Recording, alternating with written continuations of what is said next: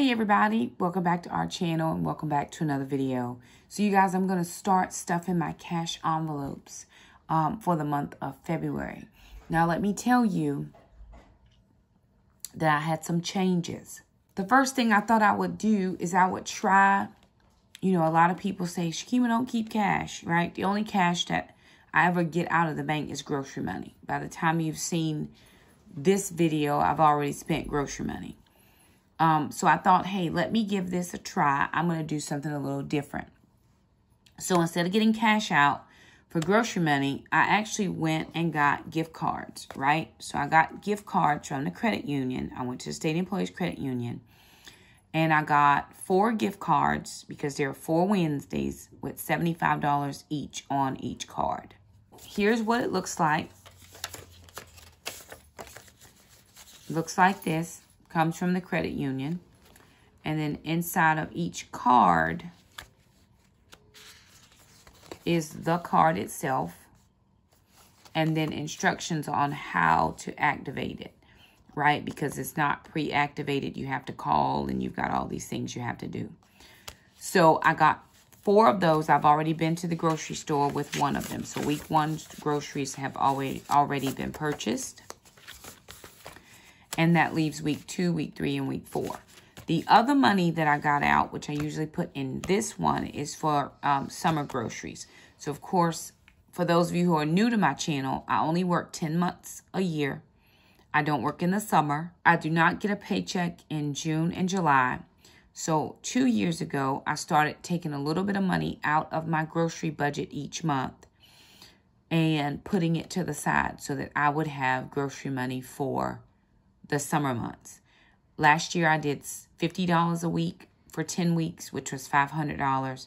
This year, I'm doing $75 a month, which is $75 a week for 10 weeks. And that would give me $750.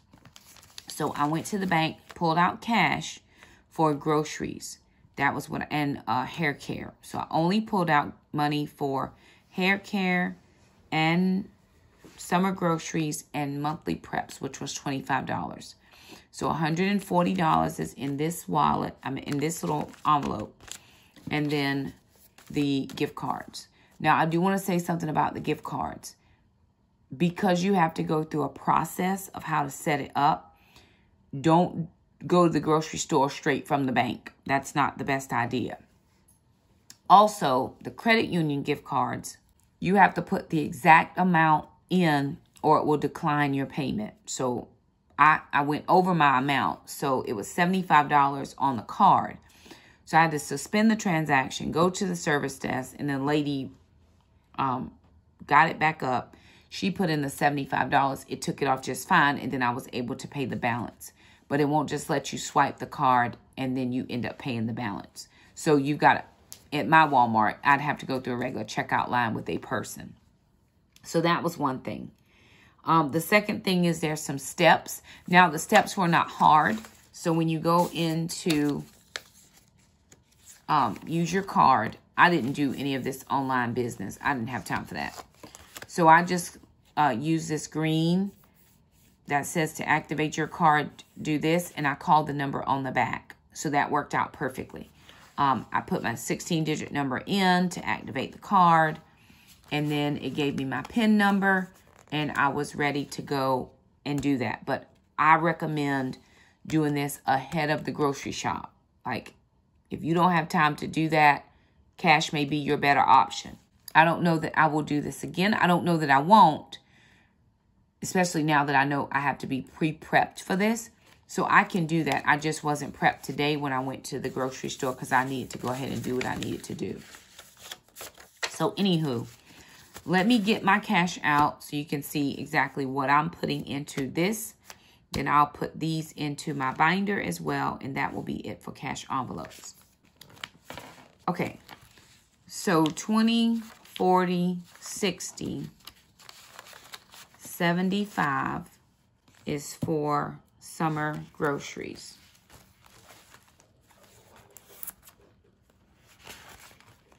And this is what I've been saving for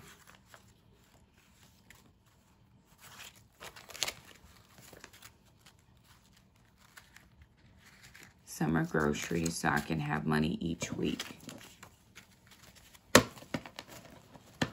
And to date, that is 50, 70, 90, 110, 130, 150, 170, 190, 210, 230, 250, 270, 290, 310, 330, 40, 50, 60, 70, 80, 90, 4, 10, 20, 30, 40,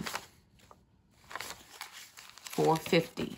So I'm almost to my goal of $750. I have $300 more to save, which is 4 more months of $75, which is how much more work we have. So again, that just goes in here. And then that is done. Then I had money for preps, for monthly preps, which is the $25. That's going to go into my wallet for monthly preps. And then I had $20. Oh, I was going to say, I know I didn't count wrong. $40. This is for a haircut for Mom and a haircut for Jackson. So, because we're $20 each for a haircut. So I knew it was going to, that was the other $40 that I had. So I only pulled out $140. That was $75 for summer groceries, $25 for preps, and then $20 a piece for me and Jackson get our hair cut. So I'm going to put those into my envelopes.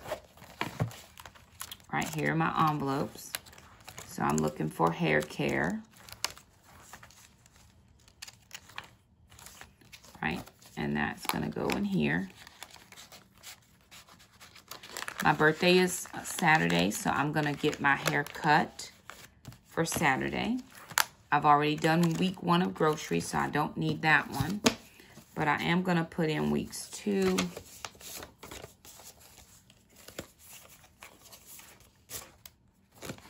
Which is $75.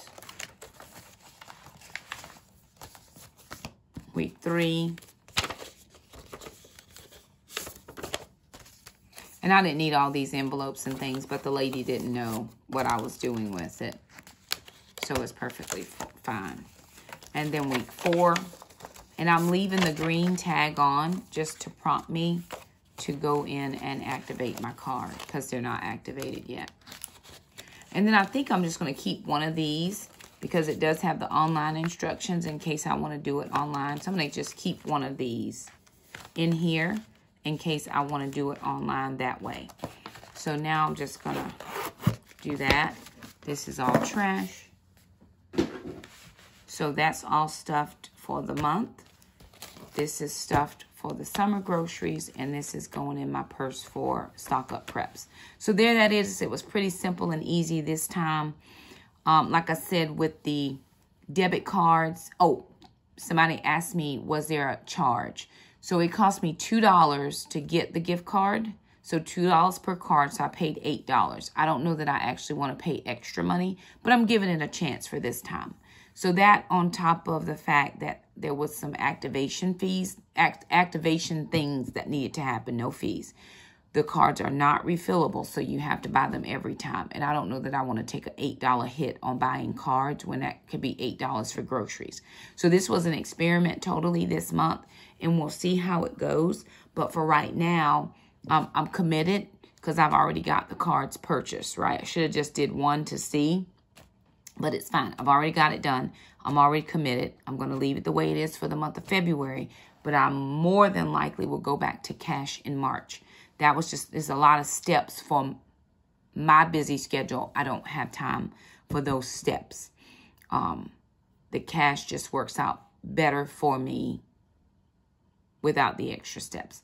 So anywho, there it is, you guys. Just a quick stuffing of those cash envelopes. If you like the video, thumb it up.